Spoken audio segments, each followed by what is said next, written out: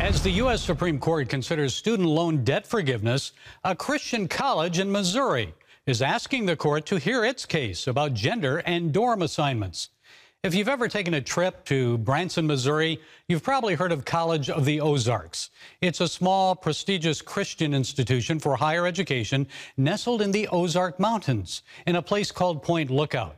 Less than 1,500 students are enrolled, but the college receives thousands of applications from those wanting to attend there. That's because the college offers free tuition.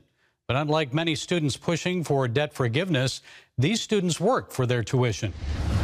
You work for 40 hours a week for 12 weeks, and that pays for your room and board for the fall and the spring semester.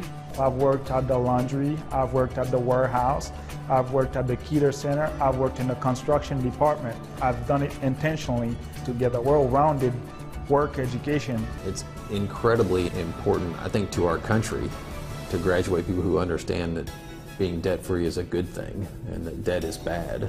And if you want something, you work for it. What a concept. Work hard and your debt is forgiven.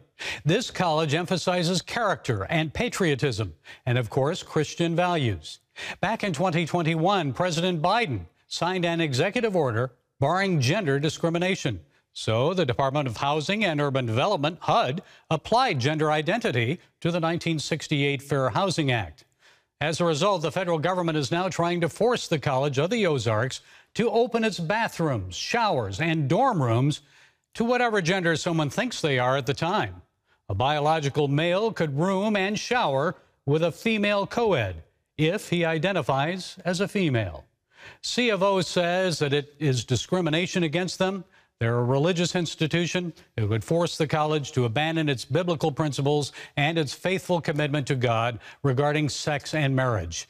The Eighth Circuit Court ruled against the college, and that's why the school wants the Supreme Court to take up the case. Folks, this violates the U.S. Constitution and the right of freedom of religion.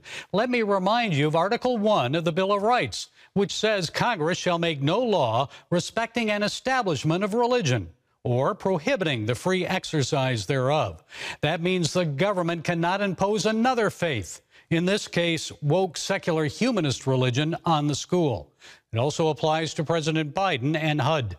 They cannot force a college to violate Christian principles, its beliefs about sex and gender, or anything else, because to do so would impose another belief system, in actuality, a government-conceived religion, on the institution. The Supreme Court must take up this case. Religious institutions must be excluded from this HUD rule. It is of utmost importance to American society to restate our guaranteed commitment to the First Amendment and religious freedom. If the government erodes the right of citizens to freely adopt and practice their own religious beliefs without religious freedom, the country is no longer free. And the democracy that the president and many politicians continually warn us is under threat will cease to exist.